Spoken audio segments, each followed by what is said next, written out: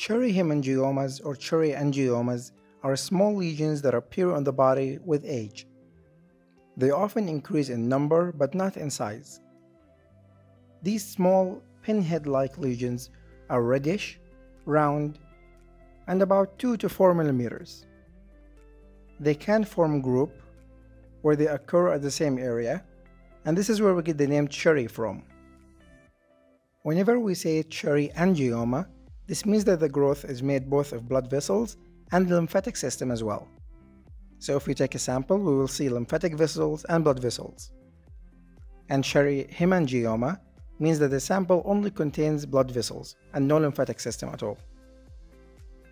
The condition is extremely common. People at the age of 75 years old tend to have these lesions more, and in fact, 75% of 75-year-old patients have these lesions at somewhere in the body. These are not dangerous and they are not cancerous. And they're also not linked to any known diseases. So if you see them, you should not screen the patient for any other condition. The diagnosis is made clinically. There is no need for any biopsy or any other testing.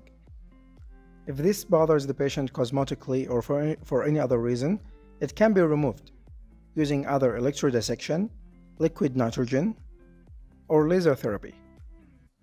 However, even after removal, the recurrence rate is very high. Use the link below to get access to the full dermatology course. This includes more than 60 lectures with study notes and revision cards. You will also get access to the flashcards and MCQs. Thank you for watching.